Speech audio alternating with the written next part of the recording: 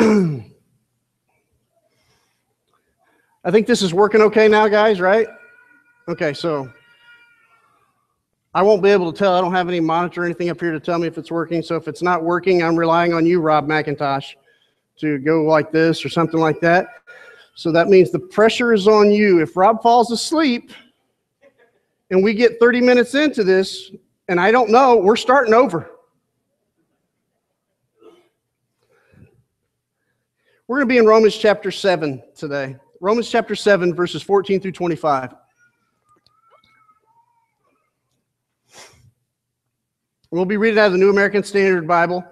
Yeah, we didn't do the first 13 verses, but we're going to cover those during our message this morning. We good to go? Okay. For we know that the law is spiritual, but I am of flesh, sold into bondage to sin. For what I am doing, I do not understand, for I am not practicing what I would like to do, but I am doing the very thing I hate. Sound familiar? Ever felt that way with yourself to where you're like, man, I see what the scripture says, but I'm not doing it. I don't know what I'm doing. Ever said, this is what I need to do, but this is not what I am doing? We're going to pick it up in verse 16. Verse 16 says, but if I do the very thing I do not want to do, I agree with the law, confessing that the law is good. So now, no longer am I the one doing it, but sin which dwells in me. For I know that nothing good dwells in me, nothing good lives in me, which is my flesh. That is my flesh. I know that there's nothing good in me. It says, for the willing is present in me, but the doing of the good is not.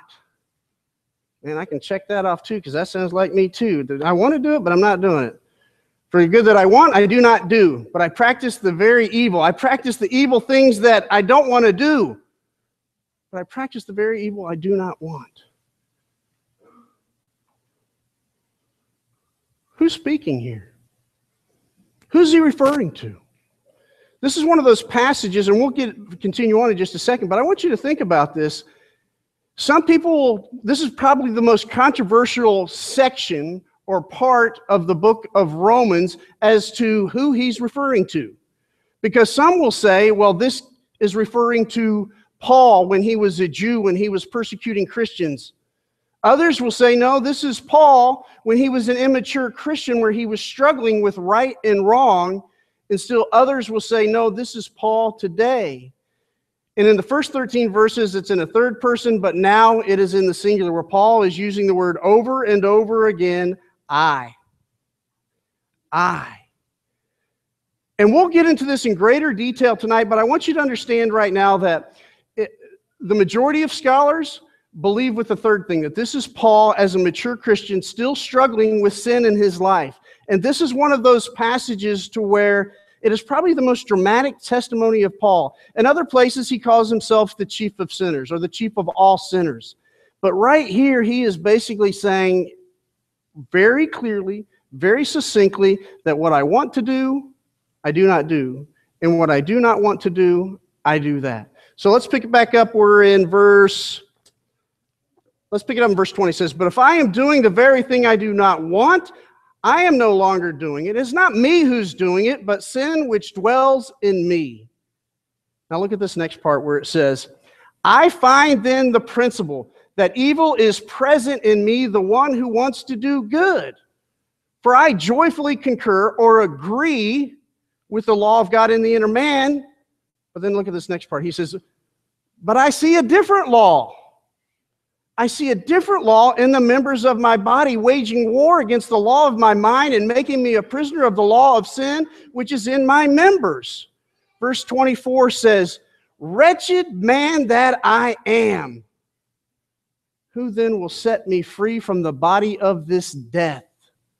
Verse 25, thanks be to God through Jesus Christ our Lord.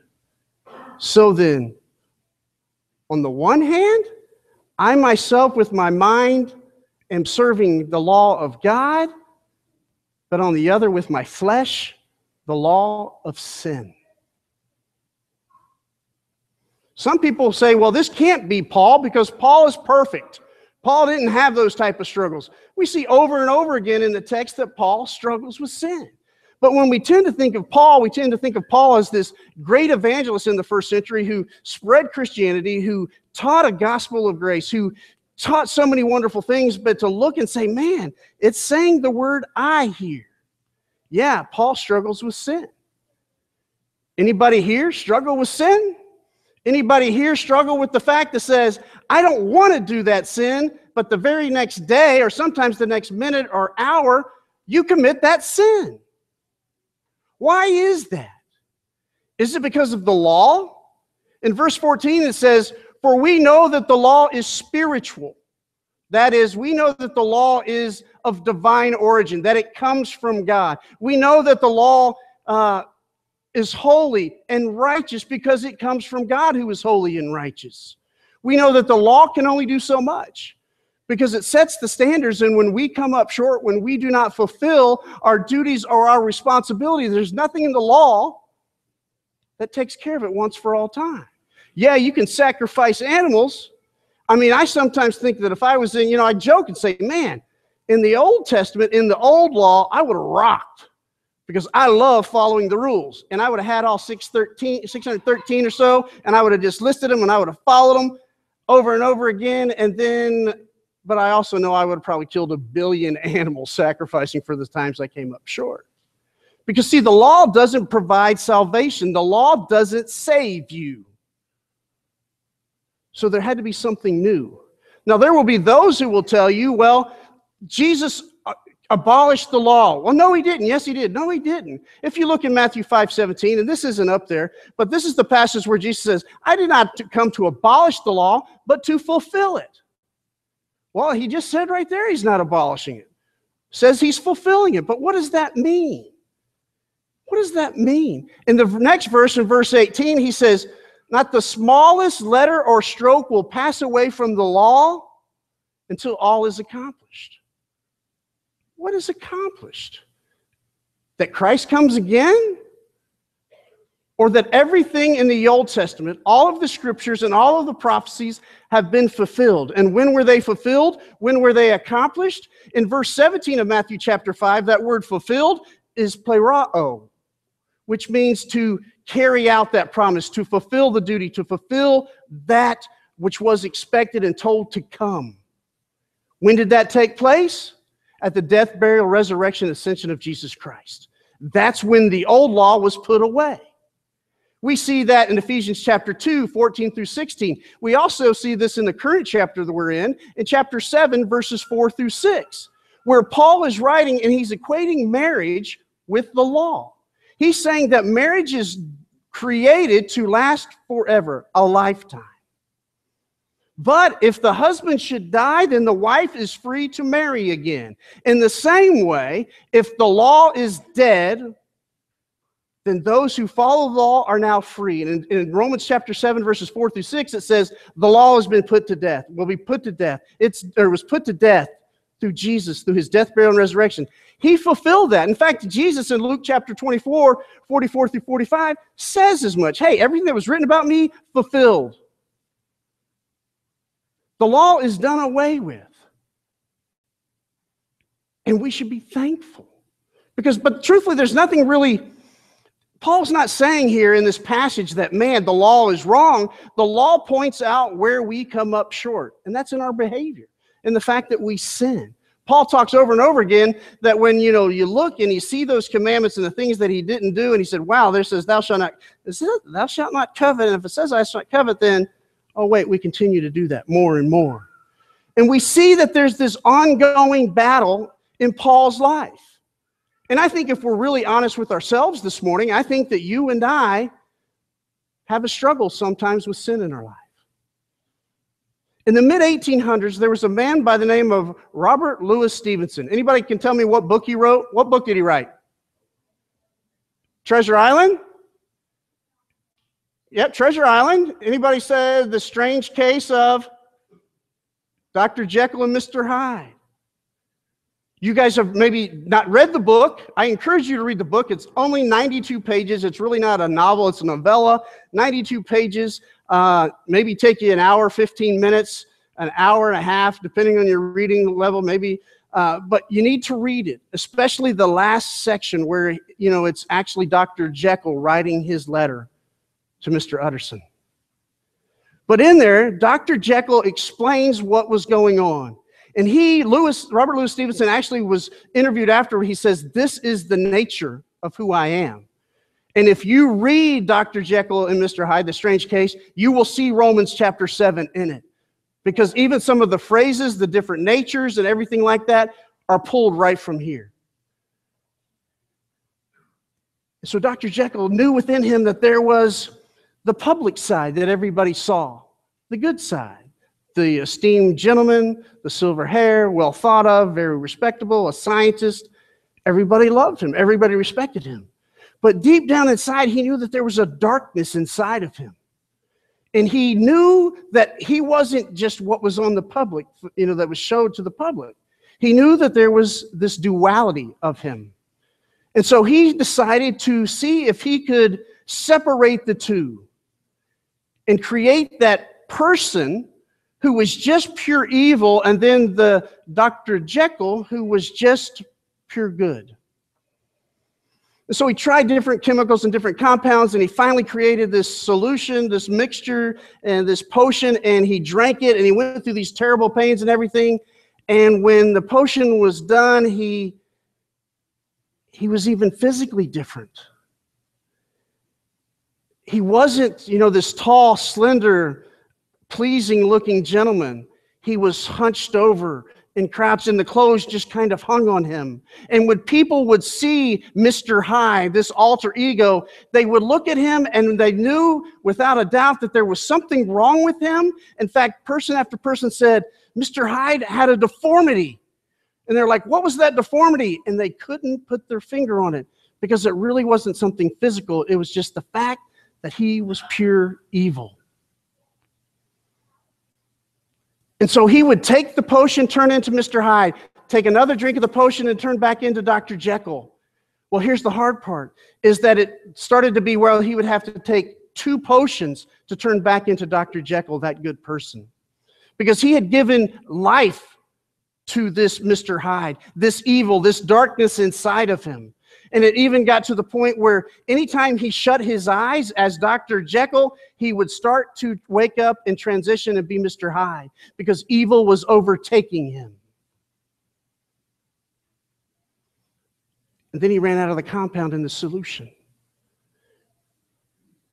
He was getting low, I should say. And so he was sitting there and he was trying to find all of the extra chemicals that he originally found. And he then said, as Dr. Jekyll, he says, you know what? I'm not going to give life to Mr. Hyde anymore. No more Mr. Hyde. And for 2 months, he kept Mr. Hyde at bay. And then for some primal urge within Dr. Jekyll, he released Mr. Hyde, and Mr. Hyde went out and committed murder. And as the story closes to an end, as Mr. Utterson is reading this letter that Dr. Jekyll has penned in his own hand, and this is a short story, Jekyll is understanding that he no longer has control over Mr. Hyde. And so this will be the last opportunity as Dr. Jekyll to tell the story. Because Mr. Hyde is now overtaking him even when he's in a awake state. The potions no longer work, and in fact, the potions are ran out. There's evil in Mr. Hyde. In fact, Mr. Hyde was purely evil. And we look at it today, and when we talk about people, we say, well, man, now he's got like that Jekyll and Hyde personality to where maybe they're really good and everything like that, but then something triggers them and they become very angry. And we're like, wow, they're explosive. And we say, well, he's got a Jekyll and Hyde personality. When in reality, don't we all? Isn't there a side of us that we like to hide from the world? To where we keep back in the recesses of our mind and our hearts and our behaviors and in the privacy of our own home or even in our car, to where there's a dark side of us that we don't want the world to know.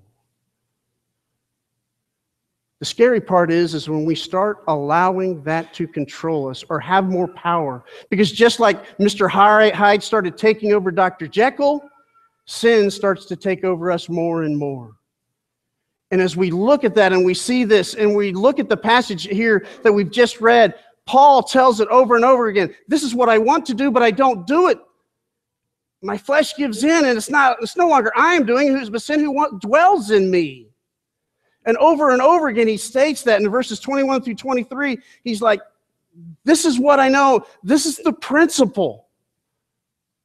That I know what I want to do with my mind and my heart, but I don't do it. Felt like that? Ever felt like there's a sin or something in your life that you want to get rid of and you can't do it? Why? Because we look back in Romans chapter 6, I think it's 10 or 11, where we're supposed to be dead to sin but alive to Christ, but all we've really done with the sin in our life is give it a flesh wound. And try to defeat that sin on our own. Because Paul, as you read this, it sounds hopeless, doesn't it? Over and over again, he's stating this over and over again. Then in verse 24, he says, wretched man that I am, who will set me free from the body of this death? Some scholars believe, it wasn't a common practice, but a lot of times in Roman culture in the first century, if you were caught and convicted of a murder, maybe you killed somebody in a public place, what they would do as your punishment is they would take the corpse and you as the convicted murderer and attach you to each other. Put you in the public square, often attached with a pole. You were back to the pole, but you were face to face with the corpse that you had just killed. And you'd been flogged and beat before that, so you have some open wounds. And then they leave you out there in that hot Mediterranean sun to die in the sun. And while that corpse decays and smells, and the maggots transfer from the dead body to your body, some people say that this is what Paul's referring to when he says, who's going to set me free from this body of death that I am attached to? Is that a wretched man, that live convicted criminal? Yeah, that's a wretched man. And Paul says, that's me. And who's going to set me free? Because I can sit here and say, well, I'm going to write a list down and say, this is what I want to do and this is what I want to do. And then not do it. And Paul talks in Ephesians 6, he says that, and I don't think this isn't up there, I forgot to put this in there. In Ephesians chapter 6, 10 through 18, it's a passage that I think is probably familiar with a lot of you. In Ephesians chapter 6, verse 10 and 12, it's talking about that spiritual warfare. He says, finally, be strong in the Lord and the strength of his might. Put on the full armor of God so that you will be able to stand firm against the scheme of the devil. For our struggle is not against flesh and blood, but against the rulers, against the powers, against the world forces of this darkness, against the spiritual forces of wickedness in the heavenly places. Therefore, take up the full armor of God so that you will be able to resist in the evil day, and having done everything to stand firm. And this is what we do with VBS sometimes. And it says, stand firm, therefore, having girded your loins with truth, and having put on the breastplate of righteousness, and having shod your feet with the preparation of the gospel of peace. In addition to all, taking up the shield of faith with which you will be able to extinguish all the flaming arrows of the evil one. And take the helmet of salvation and the sword of the Spirit, which is the word of God. With all prayer and petition, pray at all times in the Spirit. And with this in view, be on the alert, be on guard, be ready with all perseverance and petition for all the saints. That's that spiritual battle that we see and think that takes place in the world, in the heavenly places that Paul writes about. But the battle wages its war inside of you and I. Paul writes in Galatians 5, verse 16, he says, but I say, walk by the Spirit and you will not carry out the desires of the flesh. Do this and you won't do what you don't want to do. Does that make sense? What you don't want to do so often, you end up doing. If you've ever struggled with a sin in your life, struggled with an addiction of some type, a habit, a bad habit, whether it's language, whether it's what you watch or what you say, or just your anger or anything like that, You don't want to do it, but yet you do it time and time again. Why? What's the solution? We just saw in Galatians 5, verse 16, that it's in the Spirit. And actually in Romans chapter 8, what we get to next week, that is such a wonderful chapter, one of my favorites, and it talks about how that Spirit works in us. And we'll get to that next week. And even in our verse here, in verse 25 of our text, Paul writes, "Thanks be to God through our Lord Jesus Christ." That's where the solution is. That's where the answer is. And then at that last part, though, he says, "So then, on the one hand, I myself with my mind am serving the law of God, but on the other with my flesh the law of sin." It's almost as Paul wraps up there, he's conceding defeat. And it would be defeat if he didn't continue to battle. Sin in your life, do not give in to sin. Do not let sin win. It is an ongoing battle. Who's in control of your life this morning? In World War II, in the Battle of Corregidor, General Jonathan Wainwright was the general that was fighting in battle, and he knew that he was going to lose this battle. And he knew that if he continued to fight, all of his soldiers whom he loved and had fought with for so long would be killed. And so he surrendered. He says, "I felt like they did back at Appomattox." And he was chastised, and MacArthur was furious that he surrendered, but he wanted to give his men a chance to live. Now, truthfully, the prison that they were sent to, this Manchurian prison that he was a prisoner of for 3 years, was nothing but torture, mocking. He was the ranking, officer. He was 60 years old, and so for 3 years he was beat.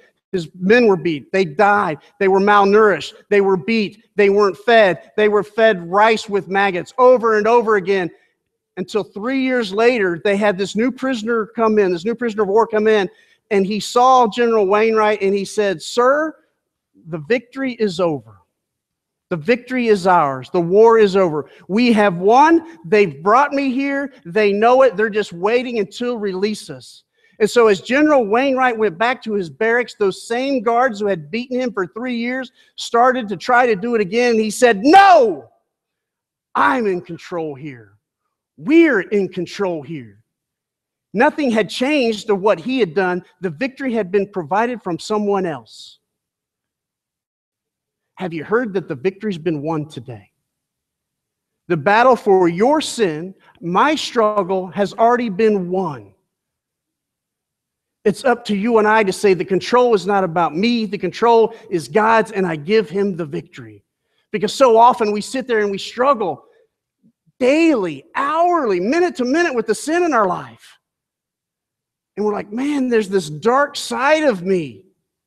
Tonight they're talking about this super blood moon lunar eclipse, and that, it's going to be this wonderful thing, and people have talked about the moon a lot this past week. And I've heard, we never get to see the dark side of the moon. Well, the moon and Earth rotates on the axis at a pretty close rate, so we don't see the opposite side. But on that dark side of the moon, there are fissures, there are chasms, there are scars that rip through that backside of the moon. Now, you don't see it, but it's still there.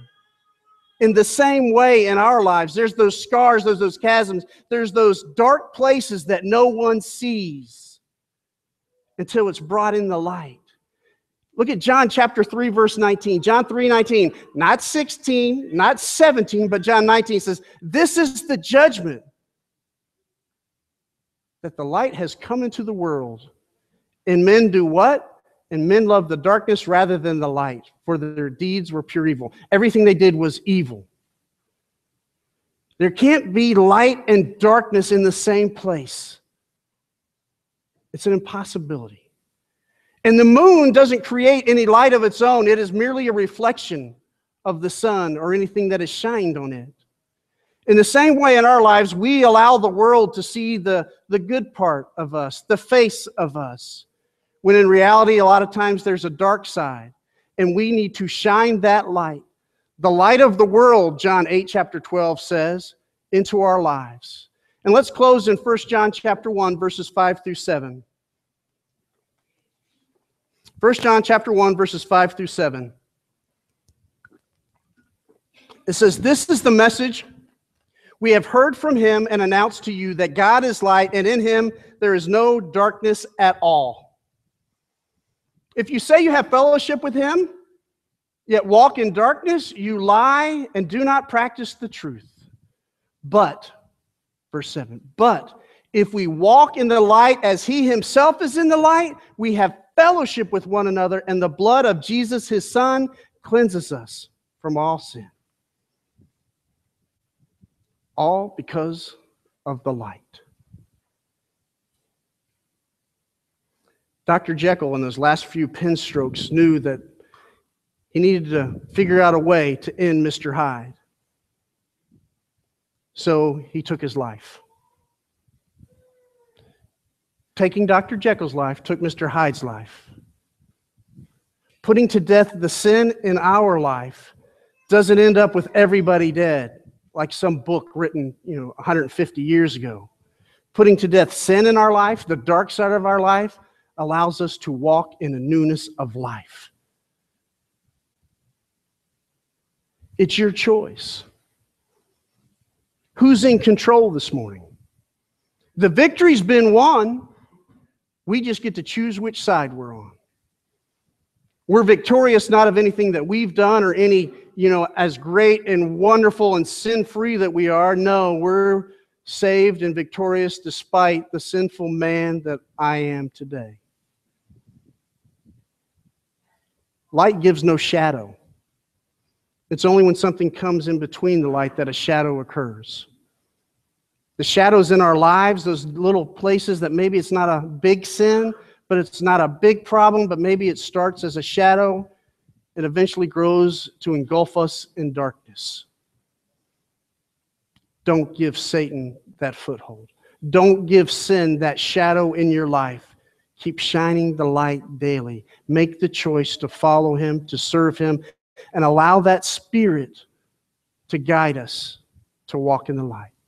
If there's anything we can do for you this morning, please come while we stand.